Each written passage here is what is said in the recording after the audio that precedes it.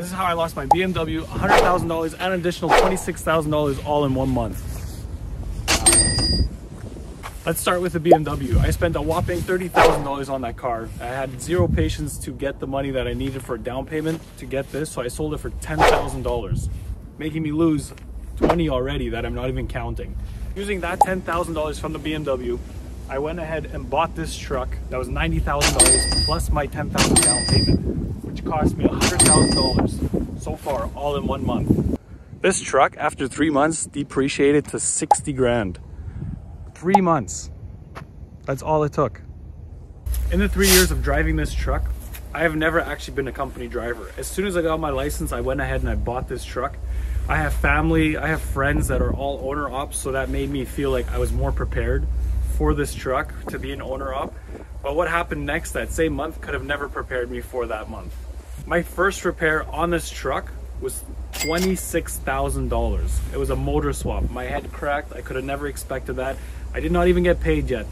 I sold the BMW, I bought a truck, and my first repair was a motor swap. I did all the right things. I bought a truck under 1 million kilometers. I bought a new truck. I made sure it was in good condition. It looked good, was clean, but I didn't have the patience. And this is what you get.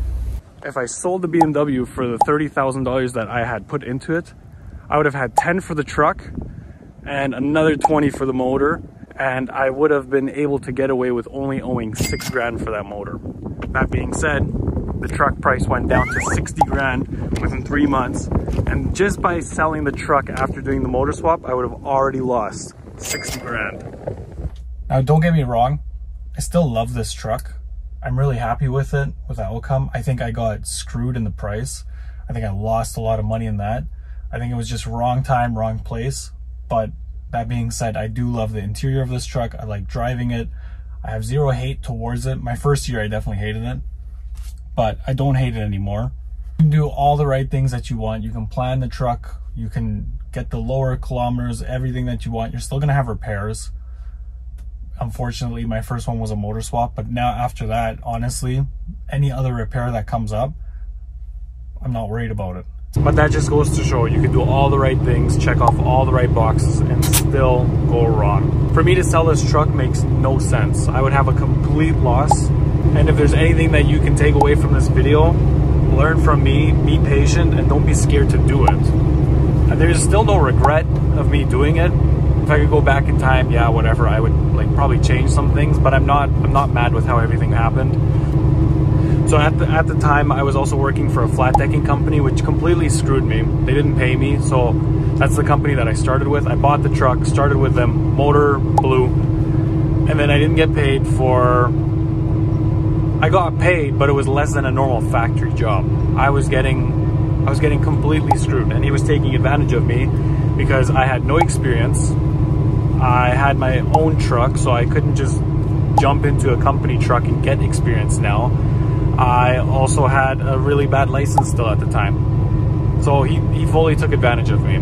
I'm not gonna put out the company name or anything, but so that being said, if I could go back in time and I got to do things differently, I would make sure I had a clean license so I couldn't get taken advantage of.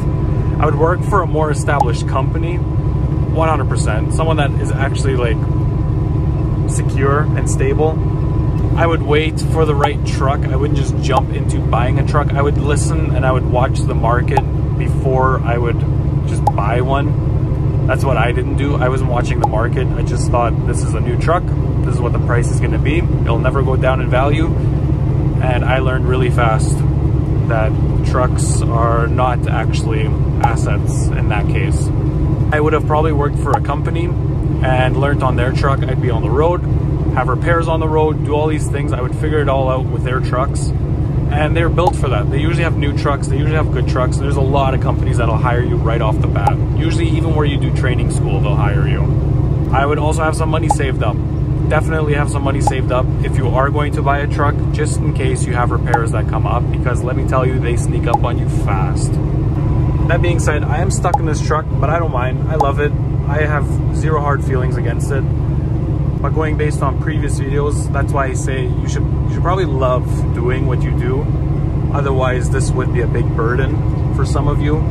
And for some of you not, like, I don't know, like, I don't know how you are, but I'm just telling you my experience, how I lost all this money, how I feel like I got a bit scammed a lot.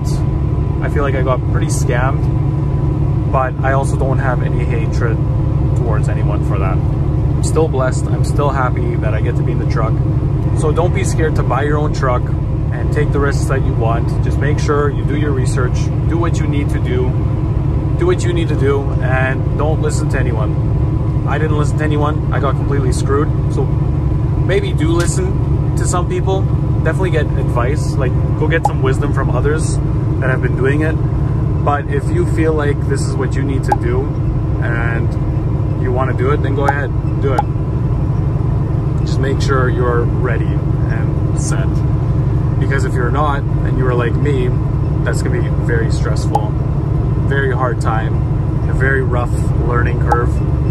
And I like to learn from experience, which is not the smartest way to learn. So if you want to learn through listening, so if you want to learn from my mistakes, I strongly encourage that, and from other people's mistakes and from other people in general, just learn from them. That is the best way to do it. But if you're like me and you're gonna do it anyways, then go ahead and do it. Don't be scared. You'll be fine. You're not gonna die. All right, guys, I'll see you next Saturday.